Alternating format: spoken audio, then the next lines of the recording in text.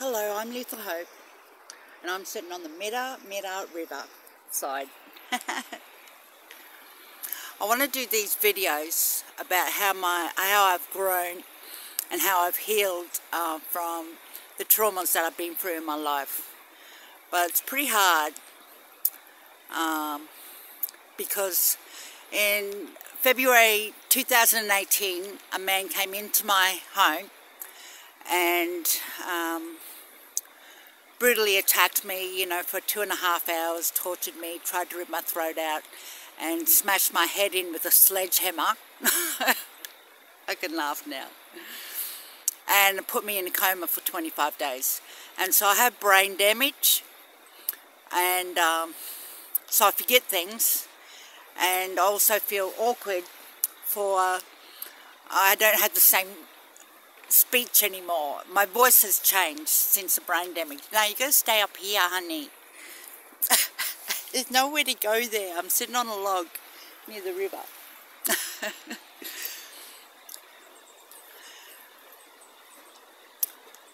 But I stayed in my home, and I was gang stalked and hit up by all sorts of creeps after that.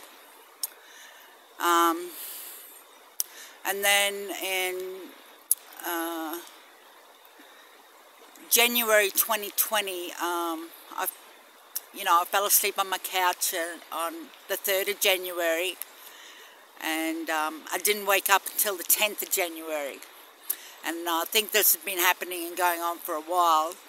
I was being drugged and raped inside my locked home, and I worked it out that I had been because I woke up with bruise marks on the insides of my thighs that looked like fingerprints, and it looked like burn marks on me, and I was really skinny, and my dog was really fatter than I keep her. It's funny now, eh?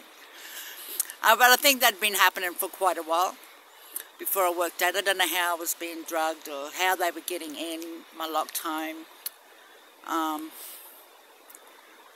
So I just left it, packed up my ute and my dog, and we just left and went camping, and I lived out of my car and went from town to town looking for housing. I've been homeless since then.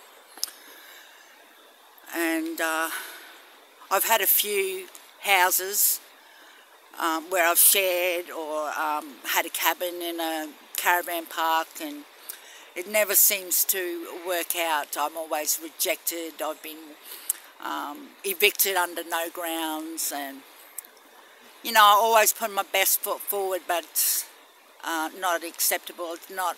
It's not wanted, and I just move onwards and upwards, and I try to leave the past in the past, and just be forgiving,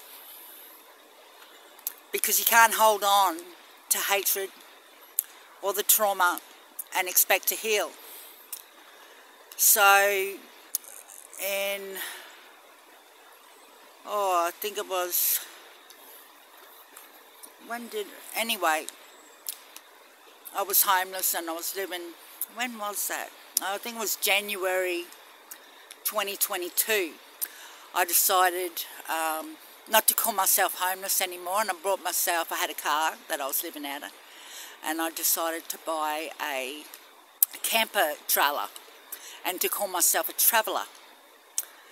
And then I've gotten into the Northern Territory because I came from Queensland, and my car was sabotaged. I know it was sabotaged because it was in top working order. It wasn't the best car, but I had it going enough to get me around Australia. What happened to it was pretty supernatural. But I've met someone, and they've taken me in, and they're helping me get back on my feet, helping me to, allowing me to stay with them so I can save the money to get back on my feet and get my own vehicle again. But just thinking this is eclipse season, and I just want to get this out, this part of the videos that I'm doing out so I don't have to harp on all the things that I've been through, because I really want to let that go and let it, you know, be bygones, or just move onwards and upwards, you know, because I got love here, and that's what I want to focus on. I want to focus on love, and I want to show, you know, and heal other people. And you can heal yourself, but you have to get away from where you broke. And I'm far, far away now. Don't ever think I'll even go back to that town.